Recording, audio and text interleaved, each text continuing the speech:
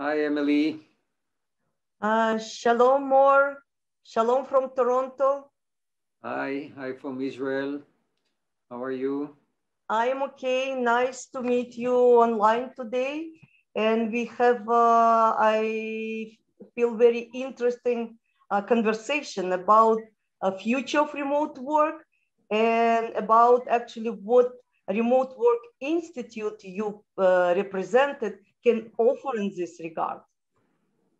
Excellent. I'm looking forward to having this discussion with you, and I also try to tie it with your business as well. So looking forward to this discussion. Thank you. First of all, I would like to introduce myself. My name is Emily Bron, and I'm owner of International Lifestyle Consulting. It's a small boutique company who offering information and consultation about future of remote work or current situation of remote work. And I'm working with remote workers, with employees, people, as well as with organizations who are looking to improve the work with remote work options. I'm located in Toronto, Canada, and I'm mostly working with American and Canadian organization. And I know that more and Israel actually can offer a lot of real experience of working in remote work mode. Please, more tell us about it. Thank you. Thank you so much, Emily. So Remote Work Institute is about a year-old organization. Basically, what we do is we help companies and organizations with strategy and specific consulting and training related to remote work optimization. Basically, since COVID started, a lot of companies moved to either fully remote or hybrid of remote and office time. And there are quite a few benefits that comes with it, but there's also challenges that comes with it. And we help organization basically address what is the best policy when it comes to remote work, what is the best policy for them, and also how to address the different challenges and train their employees to be as professional as they can while working remotely. And I would love to share some of our ideas and best practices today with you here. Thank you very much. I would be happy to hear it, and I believe other people who would be following this interview it would be beneficial for them as well. What can you share with us in regards to best practices? Let's start from it. Well, before we even talk about best practices, I'd like to start with talking about what's the benefit of remote work really is. Um, so, you know, one thing is to work remotely when you have to do that. When it comes to COVID, a lot of companies simply had to work remotely. But you know, I've been in this business since 2013, and we've been advising companies on working remotely since then. And even now, we have companies that now that COVID is getting kind of under control, they they want to go back to the office. And what we would like to highlight first is what are the benefits of remote work, because while it's not 100% fit for every company, it has some good potential for many of the companies. So let's start by talking first about the employee. So we have actually three types of benefits of remote work. One is to the employee, another one is to the employer, and the third one is for everybody, for the environment. So we'll talk also briefly about that, although a company doesn't really changing their policy towards the environment necessarily, but it is good to know that you are in the right direction and you can support the environment as well. So let's start with the employee first, okay? So what we hear, and we do a lot of research, and we also talk with a lot of employees, and you know, these days there's a lot of research done also by other companies. We hear very strongly that a large proportion of employees, they prefer the option to work from home or the option to work remotely, not necessarily from home. And the reasons are few. The first one typically is the flexibility and the ability to basically stay less time on the road, okay, and more time spent with your family and at home, whoever you are with need. So this flexibility and this time saving now, you know, with the traffic jams and such, people waste a lot of time commuting to the office, and if they can work remotely, that could be a big saving for them. And I'm not even mentioning those who have to travel all the time when they go to meeting with customers, and sometimes they have to fly to those meetings or drive long hours to those meetings and such. And now they can become a lot more efficient. So that kind of the more business-oriented, you know, reason.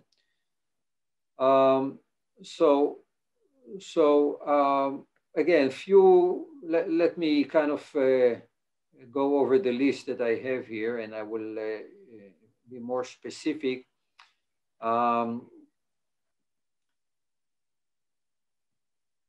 You know, what I see in our publication, and I'm following some on the European side, more and more companies speaking and actually following, offering hybrid model when, you know, some people can work from home and another can work coming to the office. I hope you will cover this model as well. Yes, yes, absolutely. So again, whether it's a hybrid model or fully remote model, still there is the remote work component in it. And indeed, all the benefits that I'm saying are applicable whether you are a fully remote or whether you are a part-time remote, okay? But the main reasons are, again, if you look at the business perspective, is that you have more satisfied customers satisfied employees. That's the first reason. Absolutely. Another reason is business continuity. Okay, so obviously COVID was a good example, but you have other cases where you can't come to the office, and if you have this ability for people to effectively work from home, then you can work in cases where you have, you know, storms, fire in your area, etc. Some of the other, you know, even in some extreme cases, earthquakes. So people cannot travel and cannot commute to work, but they can work from home, and that's what's called business continuity. There's a lot of efficiency that is driven by spending less time on the road and less time traveling by air.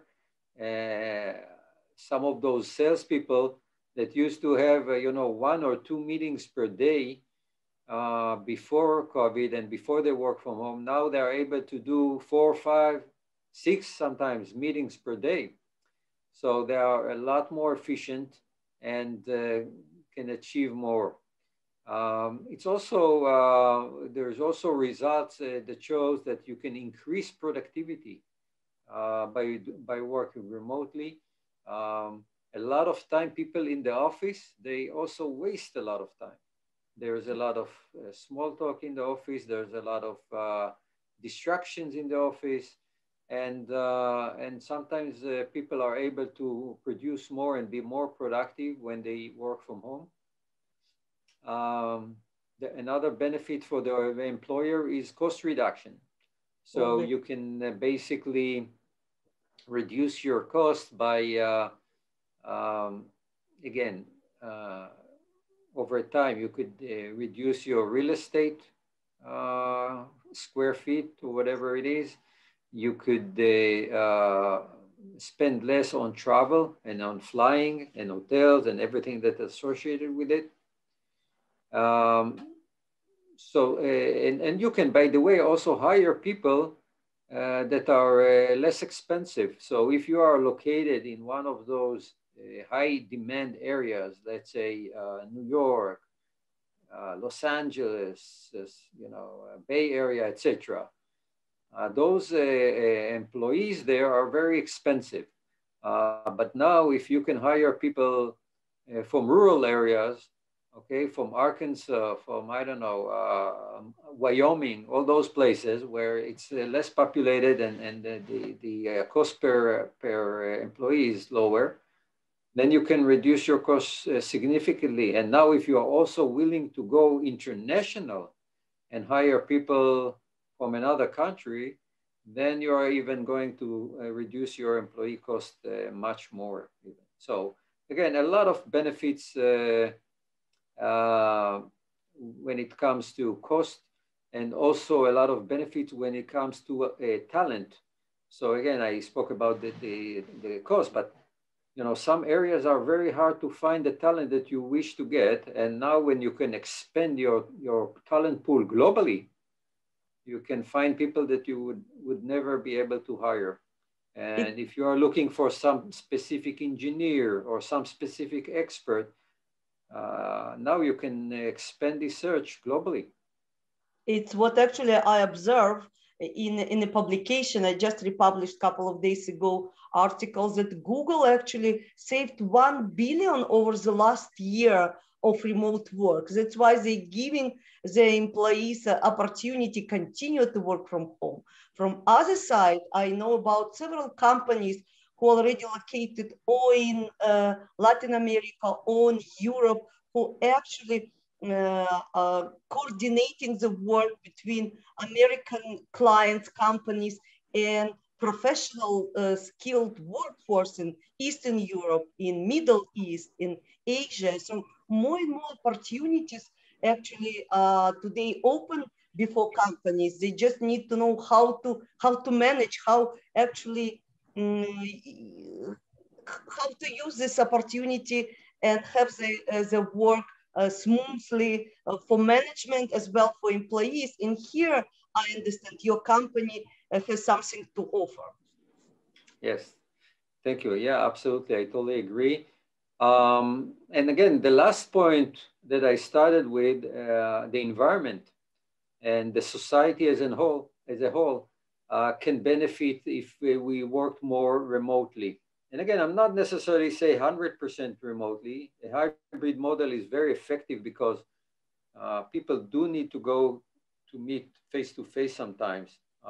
So there is a lot of benefit, and of course, some of the work cannot be done remotely. So that's a given. But again, if we had more companies offering more options for employees to work remotely, then we could see positive impact on the environment, because a lot of less people would spend time on the road, meaning a lot of less pollution, a lot of less stress for the people, Always. etc., etc. So, and by the way, real estate going to also be affected by it, because now you can buy a house in the suburbs, in a place where it's far away from the city, because you don't have to get to the office every day, and you can enjoy a better lifestyle. So many benefits of remote work. And now I'd like to talk also about the challenges of remote work, if you don't mind. Yes, obviously, in this period of change, some challenges would be inevitable part of our life. But I think with correct understanding that the challenges are temporary and they can be overcome, they should be overcome, it will get our listeners more confidence about future of remote work. And just a couple of points from my side. When you mentioned that hybrid model might be good for some people, I was immediately thinking, as mostly I think from the people perspective, who might benefit. Like I know that young people, singles, young employees, sometimes living in crowded condition or small apartment, if they live close to the office, they would prefer to go to office, for team atmosphere. If other people, like small group, will be working at the same time as well. I know some people who have, say, small children at home. They don't have quiet or comfortable situation, office situation.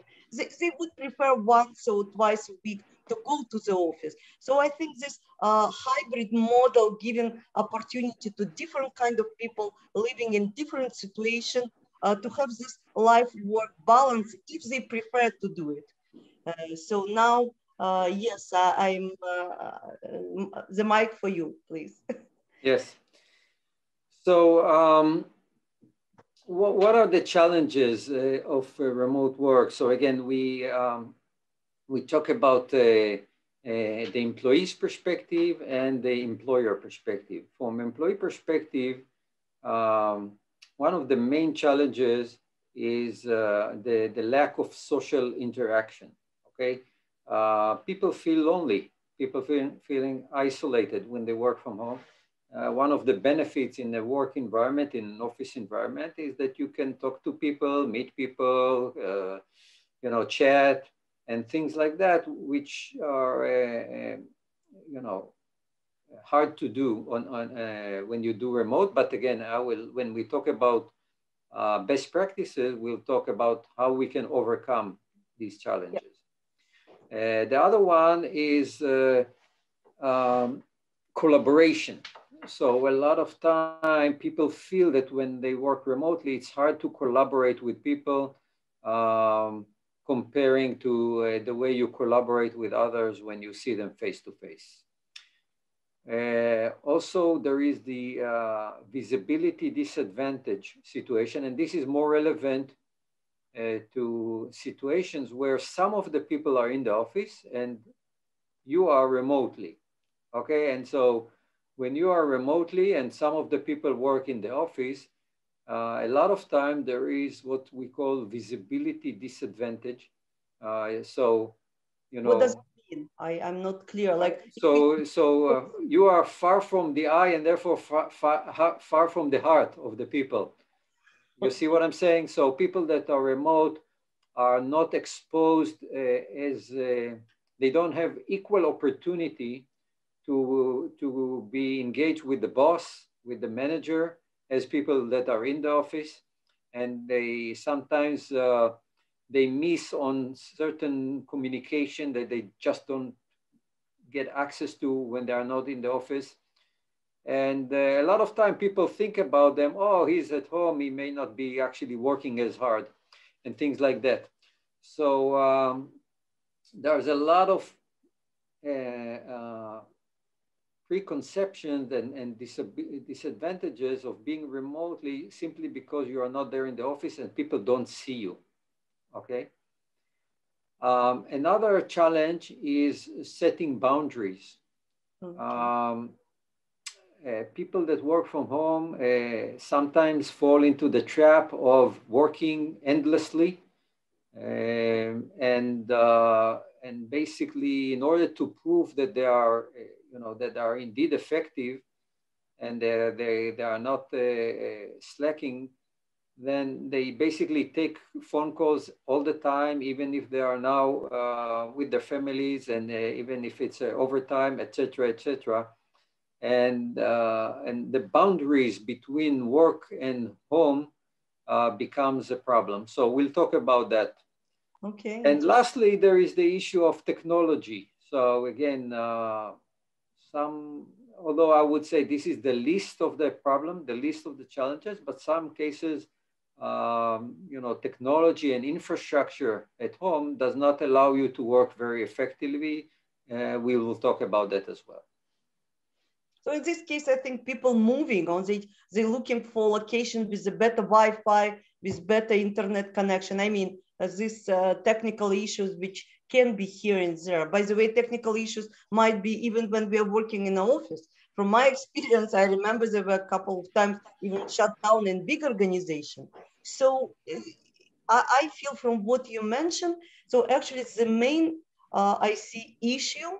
It's a changing mindset. Yes, mindset maybe from management perspective, trust more employees working from home, obviously following, the KPI and other deadlines, and for employees, kind of to find this work-life balance. I'm very interested in your experience and Yeah. your.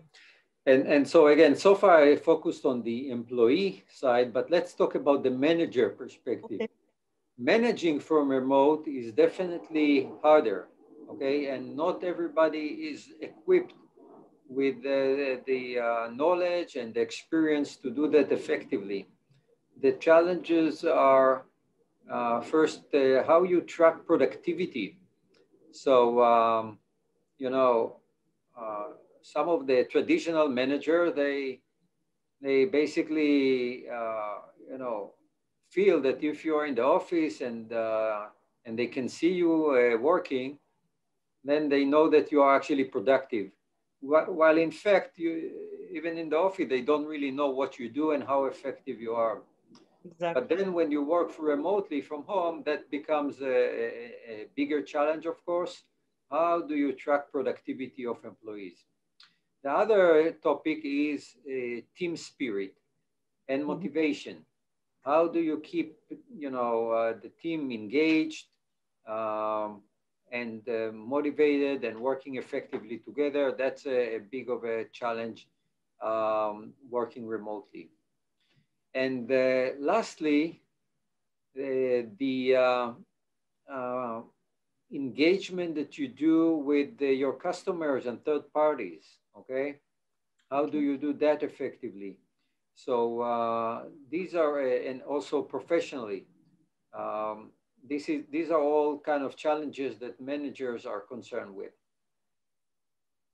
So what you and your company are offering, and please kind of clarify in what form are you offering and working with the companies, like webinars, like meetings, like how you provide your services and consultation services. Yeah, so again, we work with management teams and HR teams on setting up policies related to remote work. And then most of the work is actually working with the teams of employees with workshops in which we kind of first educate them and then create a program with them to set the goals for improvement and monitor that over time to make sure that it works properly and overcome any challenges, ongoing challenges that they are facing. Okay, so you're working with both sides, like from the organization, with management and with employees, kind of bridging the efforts from two sides. Okay. Yes. So now, if you don't mind, I'd like to share with you a few slides that talk about some of the best practices. So let me try to do that.